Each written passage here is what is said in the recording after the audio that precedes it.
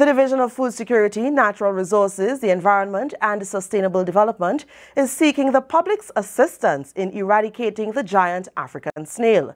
The Division of Food Security's eradication team will be active in the following areas. On Monday, 25th March, Pump Mill and Wilson Road at 7 p.m. Tuesday, 26th March, Ibo Gully, Lekuto, 7 p.m.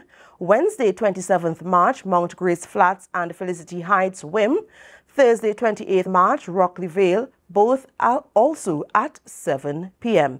Persons desirous of volunteering to catch the snails are asked to wear closed-toe footwear and walk with a torchlight. To volunteer, WhatsApp the Plant Protection Hotline at 482-7528.